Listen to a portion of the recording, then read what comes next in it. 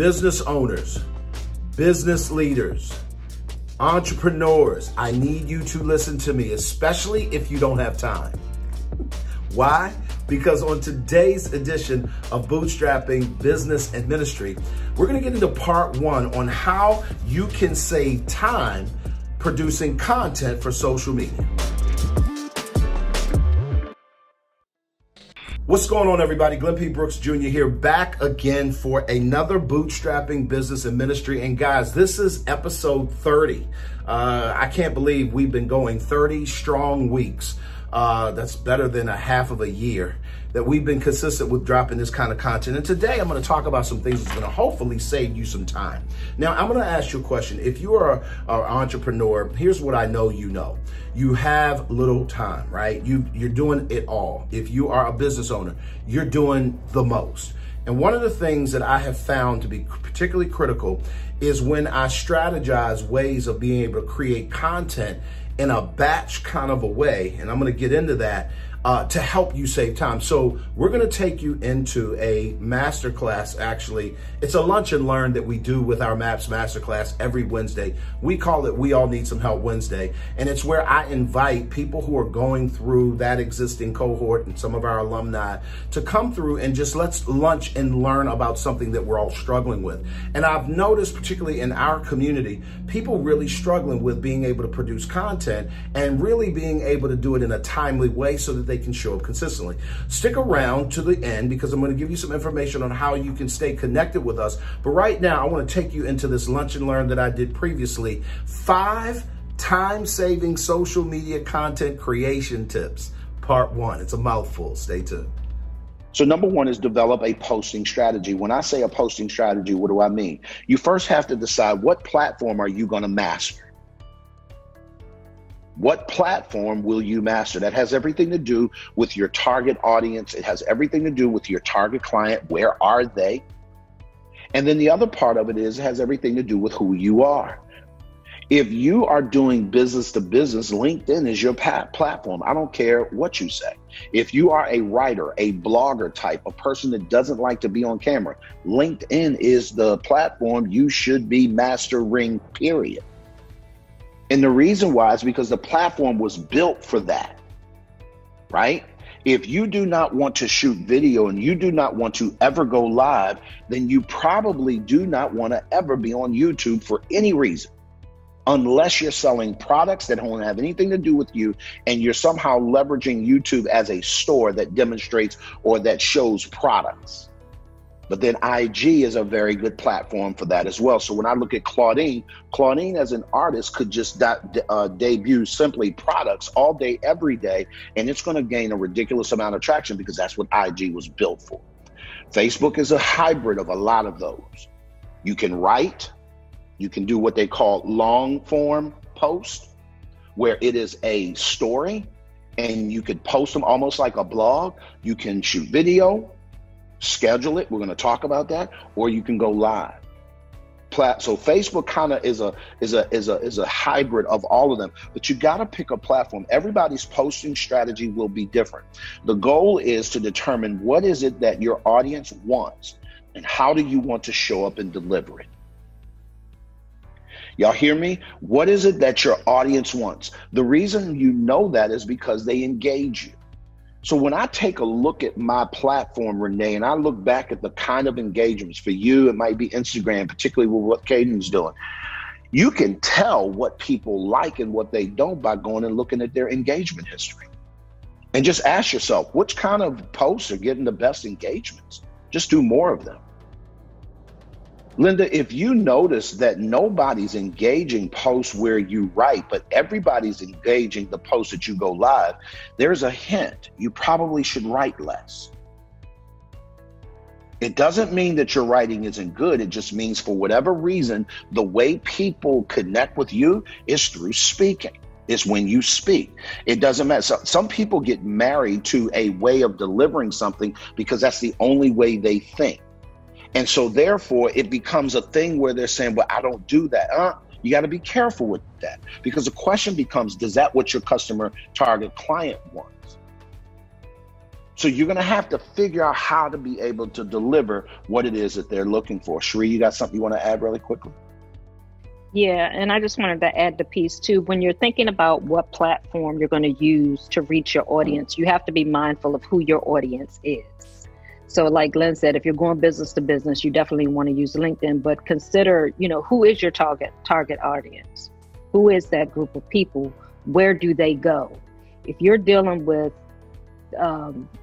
50 and over, if that's your audience, you don't want to use Instagram. You may not even really want to use Facebook. You may want to use YouTube because they may pick up on YouTube a little quicker. So you have to know your audience and know where your audience goes. Just because you're comfortable with a platform doesn't mean that's where your audience is going to find you. So you're going to have to play with it and figure out exactly where your audience is, where you get the most, you're going to have the largest reach. And that's the primary platform that you want to use. One thing oftentimes is that business owners feel like they have to be on every platform. Like for us, we're not doing TikTok. That's not our audience. I'm not doing that. We very rarely even use Instagram because that's not really how we reach our clients. It's more so through Facebook and YouTube. Because for us, particularly YouTube, because people go searching for information for relationships and they're going to go to YouTube and search for that type of information. So know where your target audience is and use that platform and focus on just that one. Don't worry about spreading yourself across all the different platforms. Just focus on the one that you know where your audience is and inundate them there. Because the whole goal is to get visibility, but you want visibility with the people that matter, the people that are your clients, are your target clients.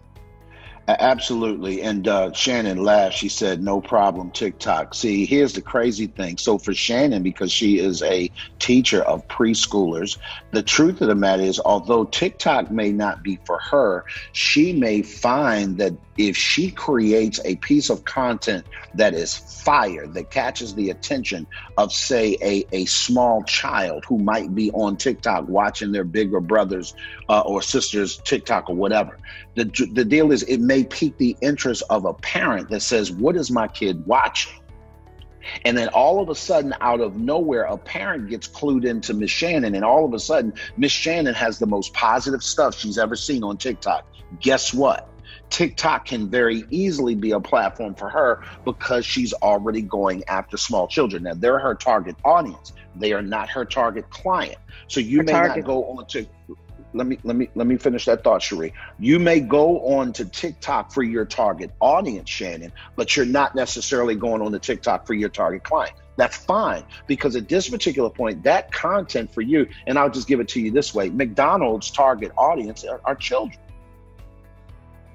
but their target client are their parents, because their parents are the ones that spend the money. And the reason why they focus on children is because those bad boys grow up to adults that spend money as adults and will drag their what? Children to McDonald's as well. So TikTok would be super huge for McDonald's because that's their target audience. And then eventually it bleeds over into their target audience. Sheree, do me a favor. Take some notes and bring your questions up at the end, because I'm really trying to speed through these things because I want to get to a large piece of Q&A and then bring you on to share some screens and talk practicality about some things. So if you can hold that, that would be super dope. Guys, let me keep going through this because I want to get through this because I'm watching you. And even for the people who are watching this by replay, guys, we're overthinking things because we don't know what to use, and that's okay. My goal is to help demystify some things and narrow you down, just like we talk about the power of the one thing in terms of what is the one thing that you should be doing that makes everything easier or unnecessary. For me, it's killing Facebook. The one thing when it comes to platform for me is to maximize and master Facebook. I have mastered Facebook in terms of its algorithm, and I'm going to help you guys understand what I mean by that. Remember that on most social media platforms, going live is always going to give you the most love when it comes to an algorithm. It will always do that because going live produces engagements. And Renee, every social media platform is set up specifically to get engagements. That's how they sell advertising. So I need you to understand why they created their platform the way they did. So when you understand that and you play their game according to their rules, Kofia, you are killing it in the morning with your coffee with Kofias, because that algorithm of going live is a medium that will generate more views, generally speaking, especially when you're not known, than anything else that you do. And the reason why, it's not because you're dope, it's because the algorithm wants it. So I'll give you an example. Just because I have 4,500 people on my personal page on Facebook doesn't mean that when I go live, all 4,500 will see it. What it does mean is that more people will see it if I go live versus when I put up a video, versus when I put up a picture, versus when I just write text. The algorithms are set up to win that way. So just understand that when you're posting. I think, quite frankly, you can win in each category, but you need to know your audience. So I just need you guys to understand that. Number two, a basic posting strategy, or not number two, this is still number one, but a basic posting strategy should include, and I need y'all to understand this, when you're thinking posting, think educational, entertaining, or inspirational. Those are the three categories I want you guys to stay in, and I want you to rotate them as you post. I want you to post something educational, entertaining, or inspirational. I realized that over the last couple of weeks, I have been posting very little stuff that's just flat out entertaining. And I'm a funny guy, right? I can be really funny.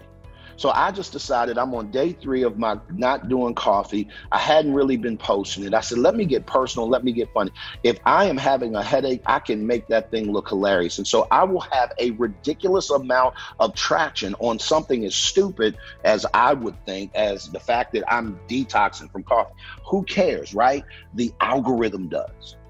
Because it's going to produce engagement. People want to be entertained. They don't always want to be taught to.